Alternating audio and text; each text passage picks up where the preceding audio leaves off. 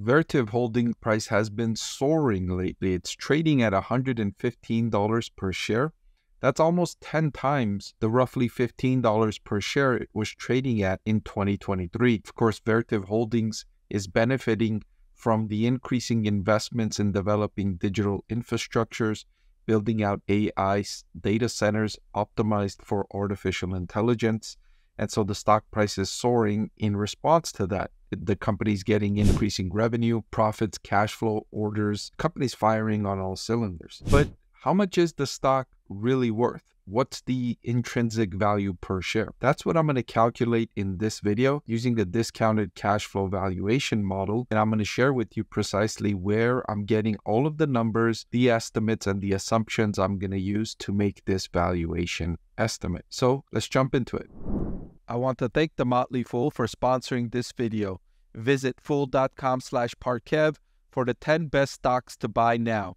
Right, so one of the things I'm going to need is what I mentioned, the market price, so that when I find the intrinsic value per share, I can compare it with the market price to determine if it's under or overvalued at current prices. The next thing I need is its free cash flow. What I have here is the trailing free cash flow for Vertiv Holdings, trailing 12 month, came in at $1.079 billion. And I need the company's total long-term debt, which stands at $2.931 billion. I also need the cash and short-term investment balance at $908 million. I will also need the number of shares outstanding, which is 384.32 million. And I need the company's market capitalization, which currently stands at $43 billion.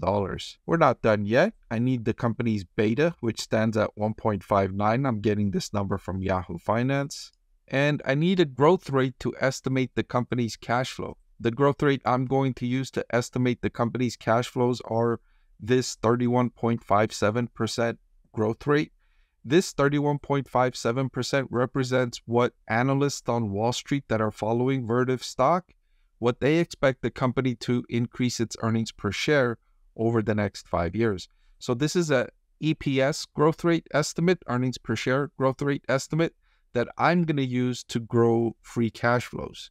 So you can make your own determination whether or not it's effective to use an EPS estimate for free cash flow. Now, I'm utilizing that because this is the best number I have in terms of estimates going forward for this company looking ahead the next 5 years. All right, now that we have all of the numbers we need, we can jump into the free cash flow valuation model. So let me first draw your attention here where I have the company's trailing 12-month free cash flow of $1.079 billion. I'm going to grow its free cash flows or forecast an increase in its free cash flows, utilizing that short-term growth rate we found from Yahoo Finance at 31.57%. I'm going to utilize that growth rate for the next 5 years, and then I'm going to have the company transition to a slower growth rate for the next 5 years, going from 31.57% to 15.79%, or in other words, 50% of the first 5 years. Then I have the company settling down at its long-run growth rate of 5%. So I have it going from 31 to 16 to 5% over the next 11 years in increases in free cash flow.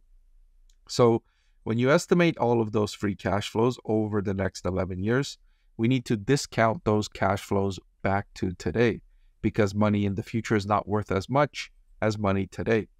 When we take those discounted free cash flows, we come up with the present value of free cash flows for the next decade of $20.92 billion for Vertiv Holdings. Now, we could forecast these free cash flows all the way out to infinity, but instead of doing them one at a time as I did with the first 10 years of estimates, we can use a terminal value estimate to come up with that value. And to use the terminal value, we take the free cash flow expected 1 year ahead, divided by the weighted average cost of capital minus the growth rate. And when I compute that, I get a terminal value of $113.5 billion for Vertiv.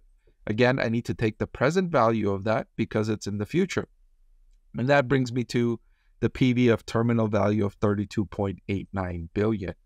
If you're wondering what discount rate I'm using to discount these cash flows, I'm using a weighted average cost of capital of 13.19%, utilizing the capital asset pricing model with a beta of 1.59 and a market risk premium of 6%. I'm computing the company's target capital structure at 95% and 5%, 95% equity and 5% debt, because the company has $2.9 billion in debt and $43 billion market capitalization. So when I utilize those inputs, it brings me to the present value of terminal value of $32.9 billion, present value of cash flows at $20.9 billion. Summed together, you get a value of operations at $53.8192 billion. But we're not done yet. To that value of operations, we need to add the company's cash and subtract the debt. And that brings us to the value of equity of $51.8 billion. But we want to know the price per share, the intrinsic value per share, not the total value of the company. So when you divide by the number of shares outstanding, that brings you to an intrinsic value per share. My intrinsic value per share for Vertiv is $134.78, which if you compare it to the current market price, it seems it's undervalued. $114.92 is what it's trading at, and my DCF suggests that it's worth $134.78. Now, unsurprisingly, I have Vertiv stock rated as a buy, and I last updated that after the company's earnings release on October 24. I've had the stock rated as a buy all year long, in part because of the DCF valuation. It's, however, one tool I use in among a several set of tools to value a company, and it points to Vertiv stock being undervalued. Now, even if I were to use different growth rates, lower growth rates in the long run instead of 5%, if I were to use a 4% growth rate, it would mean the stock price, the intrinsic value, is $124 per share instead of $134, which would still suggest roughly 10% undervaluation, but not as much as with the 5% growth rate. And then with the 3% growth rate, you get an intrinsic value of $116 per share, which is roughly about where the price is trading at today. So you can come to your own conclusion and determine if my estimates are too optimistic, too pessimistic, or right on point. Regardless, this should be for information purposes only, and you should do much more due diligence before making a decision on whether or not to invest in a stock. This should just be one among many investment tools and research that you use to come to a conclusion. Before I let you go, let me tell you about the greatest deal on YouTube.